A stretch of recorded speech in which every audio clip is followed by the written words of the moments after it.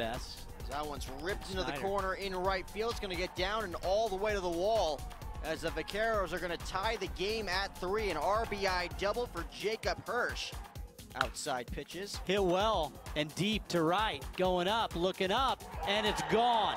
A grand slam homer, and UTRGV leads by 1. That one Seth should have had. Chopper up the middle. Over Weaver into center field. Pavlica's throw to the plate, and UTRGV just like that has the lead. An air, a pass ball, and a base hit single. Gomez 1 for 4 today. Does square to bunt, puts it down beautifully. They're going to have to just get one. They get the man, and it is a 9-7 lead.